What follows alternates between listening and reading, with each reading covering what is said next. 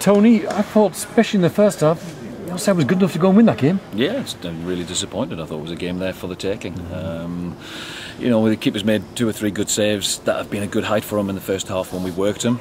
We just didn't work him enough, really. We didn't work them enough. You know, we knew it was going to be a difficult day because of what was at stake for for Doncaster Rovers and Darren's first home game in charge. We knew they were going to be up for it, and we would have to be right at it. And I thought the first half we probed without creating overly many clear-cut chances.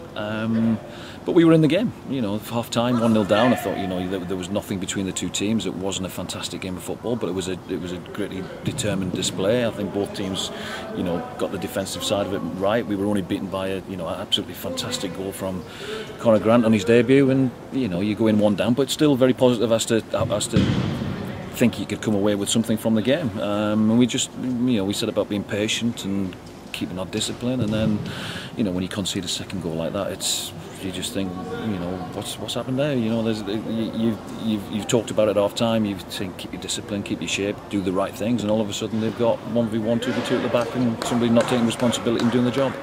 And we'll get to that in a moment, but in the first half, in many ways, it's a decent away performance. Okay, it's a wonderful goal by Conor Grant, but you look defensively sound, and you get 3 efforts on your own goal. Yeah, we did. That's what we talked about. That's what we talked about. People doing their jobs right, taking the defensive responsibilities, looking solid, and we did that. The back 4 looked solid. The 2 in front looked solid, and we tried to allow our 4 front players to go and play, and be creative. And we got it right, apart from one bit of brilliant skill from a good player.